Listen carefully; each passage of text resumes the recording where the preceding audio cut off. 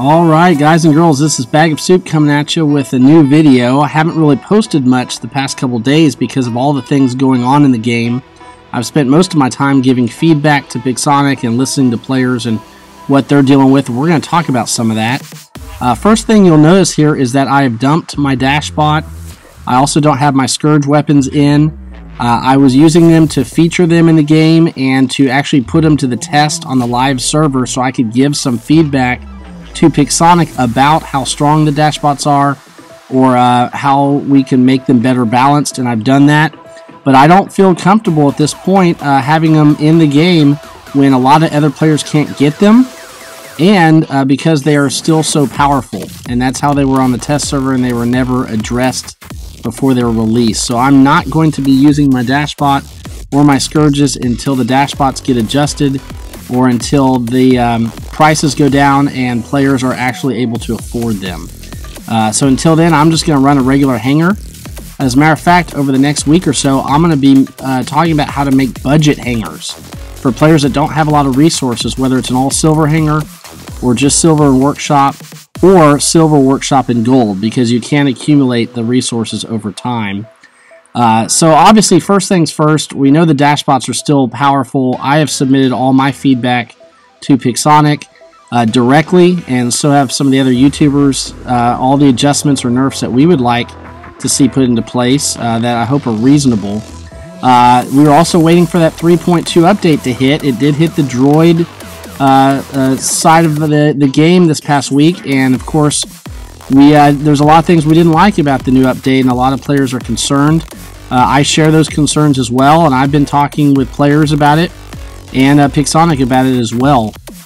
Obviously, a couple of the things is the price of the dash bots, the new Scourge weapon, the Inquisitor bot is just too expensive. You know, we're talking about $200 or $300 for a bot, or even $100 for a weapon, and that's just too much.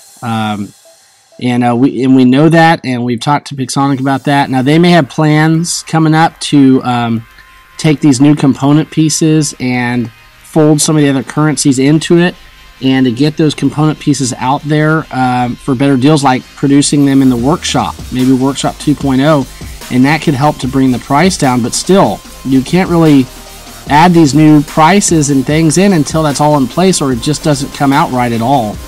And even if you could produce that many component pieces, to sell them outright at that kind of cost is still too much. So we're talking to them a ton about that. I hope they're getting a lot of feedback from it, even negative, until they get that fixed, because I totally agree. It's just it's too much. It's outrageous costs.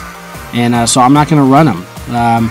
Even my Tempest weapon, which I got back in July, it was costing about 22 bucks during the July 4th event, and right now with component pieces seems to be costing a little over 100, and that doesn't make sense either. So I'm even leaving my Tempests out right now that I got back and won fair and square off the chests. So that's just a couple things right now. We know that. Once again, you know, we wanted less currencies. We've got the component pieces now added as well. Now hopefully they will use those to simplify some currencies down, but until you do that, you've just kind of added another thing. So I understand a lot of those frustrations that are out there right now.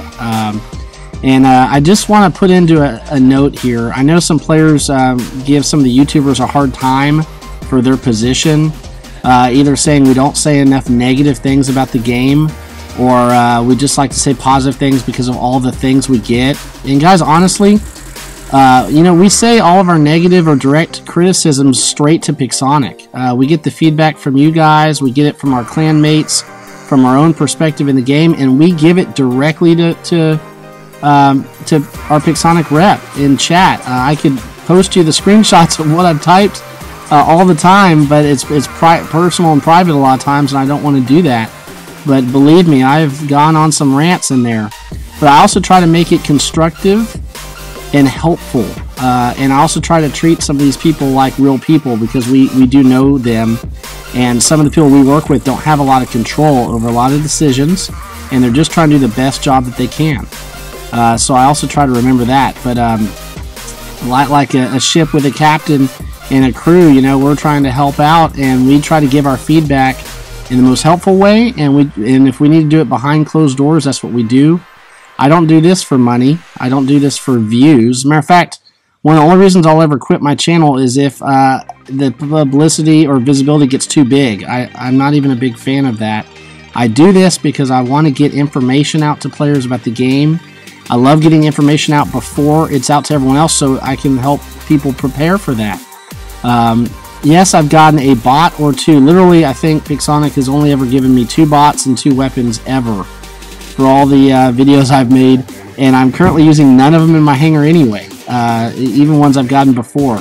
So I don't do it for bots, and I don't do it for money or views. Believe me, I could be doing other things than this. I just love the game, and I love to get info out to people.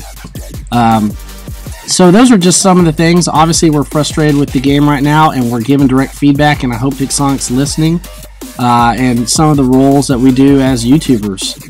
Also, I know some players out there are scheduling some boycotts and some different things they want to do, and I say, hey, if that makes you feel like it'll be a way to get Pixonic's attention, then go for it. I wouldn't stop anybody as long as the dialogue and feedback is getting through, and if it takes, you know, stopping to spend money or stopping to play or stopping to use certain bots or whatever, you know, do what you think you've got to do. That's, you know, up to every player to decide. I've also noticed, you know, some videos lately by Phoenix and Lloyd Lamar, who are both great players, talking about how they're either done with the game or moving on to Battle Titans or something else. And you know, I agree with a lot of the points in their videos. I do, and I recognize their skill and ability as players and their long time experience in the game. But 2 things. Number 1, even with the problems in this game, even with the trajectory it's been going lately, I still love this game more than any other game, and I still don't have a reason to quit the game yet. I will take this game and its problems over most any other game any day of the week, number 1. Number 2, as neat as Battle Titans looks, I'm a playtester. I've been playtesting it for over 2 months now. I still think that this game is currently better than Battle Titans, and it's a lot more established with a lot more bots, weapons, maps, and features at this point that Battle Titans is going to really have to catch up. They're just different types of games in the same genre. Maybe it'll help with competition to make each game better, but I just don't think that game is the savior that other people are making it out to be quite yet. So once again, as much as I may play that game here and there, this is still the game that I love. This, by the way, here was the first match I played after I dumped my Dashbot and Scourges out of my hangar. And as you can tell, it really didn't hurt me too much. I did 3 million damage games yesterday, 6 games over 900,000 just with my regular old hangar. My damage average and win percentage actually went up in solo and clan play. So I'll be talking all week about different hangars you can make with what's in the game now. Everything I've got in my hangar right now, I have just earned over time with silver, workshop points, and gold. It's very doable if you're patient. So anyway, I still love the game, but I realize there are definitely some problems right now and some criticisms and some feedback that we are giving Pixonic, and I hope they listen. Like I said, I still love the game, and I just want to make it better. And like I said, I hope you'll give some of those YouTuber guys a break, because like I said, I know them personally, and they're not here for money and visibility. They're here because they love the game, and they love the people that subscribe to their channels, want to get the info out. So that's it for now. Like I said, we're busy giving feedback on changes. I want to see what happens when the update hits Apple this coming week, and any changes from there. And you know, it's a real shame that Pixonic has gotten themselves in the position that they have, because they have done some neat stuff lately too that we just don't talk about very much, like the Valley map, which I think is fantastic. Beacon Rush is a really neat alternative mode. I'm so thankful and excited for custom game mode and everything we can do with that. The Scourge weapon has been really great and pretty balanced if they'll just get into the hands of more players for cheaper.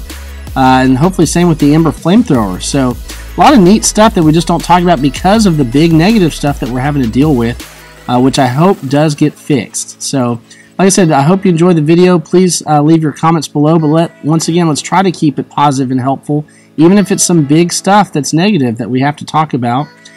Get ready this week, because I'm leveling up another Griffin and a Thunder weapon to do my all silver hangar, plus my silver and workshop, and then silver workshop and gold hangars. It's going to be a lot of fun. And from Bagofsoup here, I hope you have a great War Robots day.